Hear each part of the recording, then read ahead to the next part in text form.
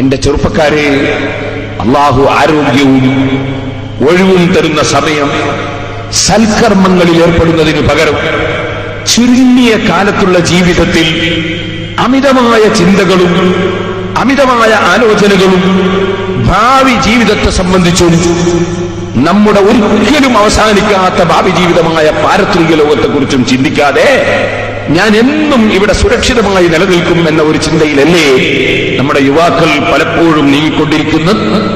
ബഹുമാനപ്പെട്ട അഹ്മദ് ഇബ്നു ഹജർ അൽ അസ്ഖലാനി റഹ്മത്തുള്ളാഹി അലൈഹി അവിടുത്തെ സഹീഹുൽ ബുഖാരിയുടെ വ്യാഖ്യാനത്തിൽ അതുകൊണ്ടാ പറഞ്ഞത്, യസ്റുൽ ഫതാ തൂലുസ് സലാമതി വൽ ബഖാ ഫകൈഫ തറാ തൂലസ് സലാമതി യഫ്അലൂ.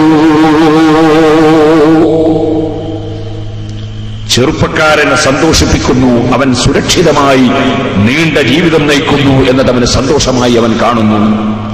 പക്ഷേ ഇവന്റെ ഈ സുരക്ഷിതമായ ദൈർഘ്യമായ ജീവിതത്തിന്റെ നീളം എത്രയാണ്? യറദ്ദുൽ ഫതാ ബഅദ ഇത്തിദാലിൻ വസിഹതി യനൂ ഇദാ റാമൽ ഖിയാമാ വയുഹ്മലൂ. ആരോഗ്യത്തോടെ ജീവിക്കുമ്പോൾ ഇതെനിക്കെന്നും നിലനിൽക്കുമെന്ന ചിന്തയിലാണ് മനുഷ്യൻ. പക്ഷേ ആരോഗ്യത്തോടെ ഓടി നടന്ന സമയം, ആരോഗ്യത്തോടെ ചാടുകയും ഓടുകയും എല്ലാ രംഗത്തും പ്രവർത്തിക്കുകയും ചെയ്ത സമയം അത് വളരെ പെട്ടെന്ന് കഴിഞ്ഞുപോയി.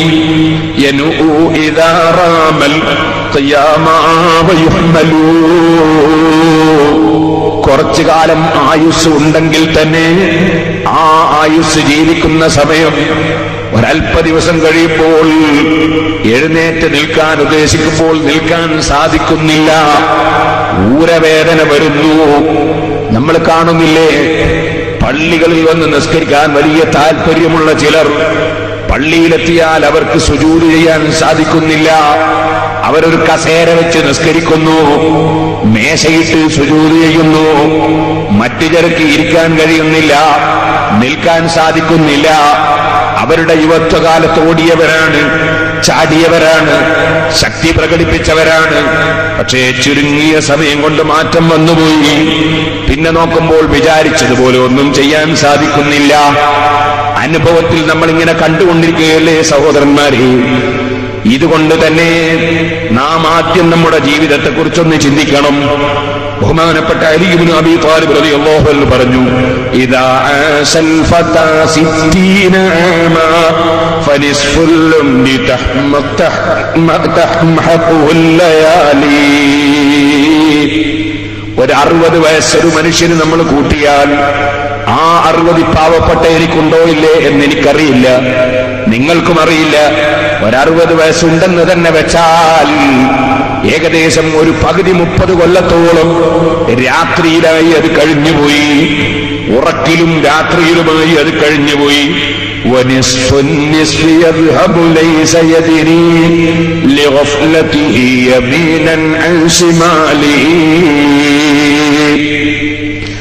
ഇനി ബാക്കിയുള്ളതൊരു 30 വയസ്സാണ് ജീവിക്കാനുള്ളത്. 30 വയസ്സോളം രാത്രിയിൽ കഴിഞ്ഞുപോയി. ഇനി ആ ഉള്ള 30-ൽ ഒരു 15 കൊല്ലത്തോളം നിന്റെ ഒന്നും തിരിയാത്ത എട്ടും പൊട്ടും തിരിയാത്ത കാലമെന്ന നിലയ്ക്ക് നിന്റെ ചെറുപ്പത്തിൽ അതും കഴിഞ്ഞുപോയി. ഇനി നിനക്കാകെ ജീവിതത്തിന് ബാക്കിയുള്ളത് എത്രയാണ്? 60 വയസ്സ് ജീവിക്കുന്ന നിനക്കുള്ളത് 15 വർഷമാണ് നിന്റെ ജീവിതം.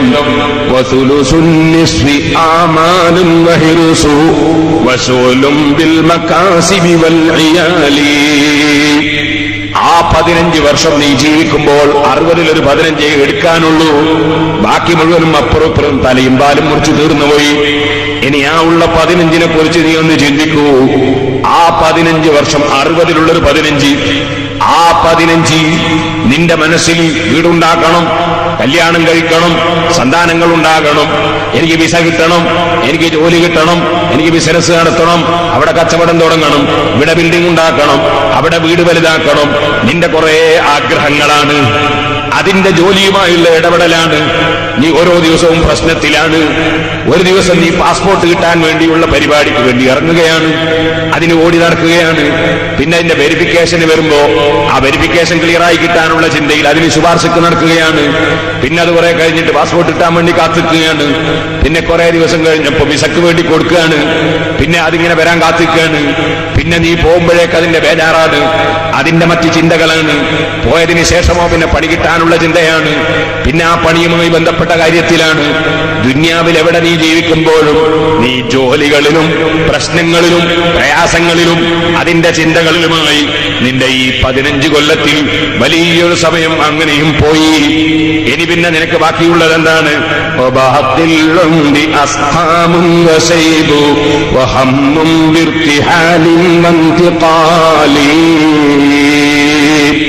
പിന്നെയുള്ളത് ഊരവേദനയാണ്, മുട്ടുവേദനയാണ്, കഴുത്തിന് നീരിറക്കമാണ്, പിന്നെ കൈമെന്ന് കടച്ചലാണ്, പിന്നെ വയറ്റിന് പിടിക്കായ്മയാണ്, പിന്നെ ഗ്യാസ് ട്രബിളാണ്, പിന്നെ കൊളസ്ട്രോളാണ്, പിന്നെ ആ പഞ്ചസാരന്റെ അസുഖമാണ്, പിന്നെ പലതുമായി രോഗങ്ങളാണ്. പിന്നെ നിനക്കുള്ളത് വാർദ്ധക്യം ചെന്ന് നിന്റെ കറുത്ത രോമൊക്കെ വെളുത്തുപോയി. സുബ്ഹാനല്ലാഹ്, നല്ല ഭംഗിയുള്ള സ്ഥലങ്ങളൊക്കെ ചുളിഞ്ഞുപോയി. അങ്ങനെ നിന്റെ ഭംഗി പോയി, നിന്റെ എല്ലാം നശിച്ചുകൊണ്ടിരിക്കുകയാണ്.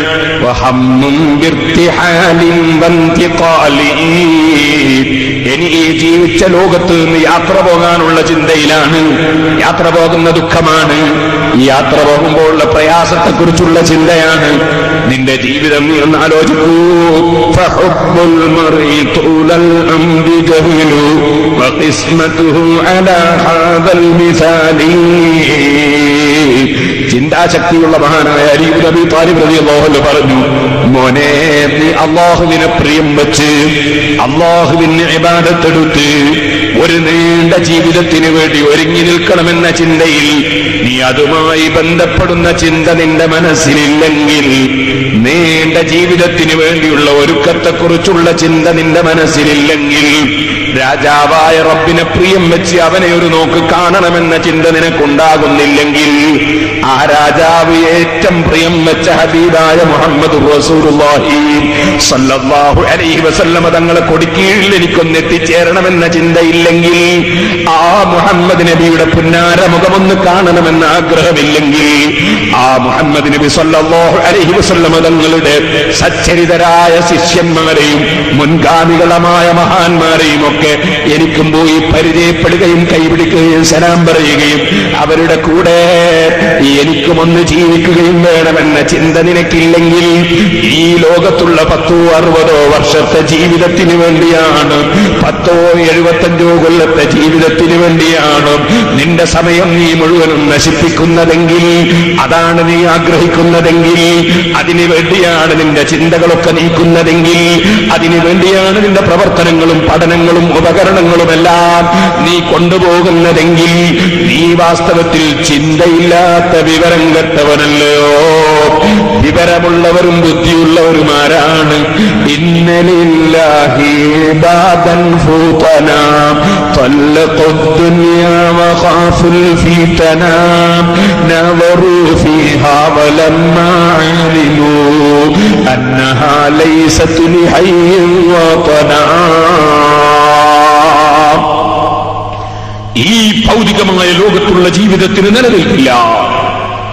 ഈ ഭൗതികമായ ജീവിതത്തിന് നിലനിൽപ്പില്ല. ഭൗതിക ചിന്തകൾക്കും നിലനിൽപ്പില്ല. നിലനിൽക്കുന്ന ഒരു ലോകമുണ്ട്, നിലനിൽക്കുന്ന ഒരു ജീവിതമുണ്ട്.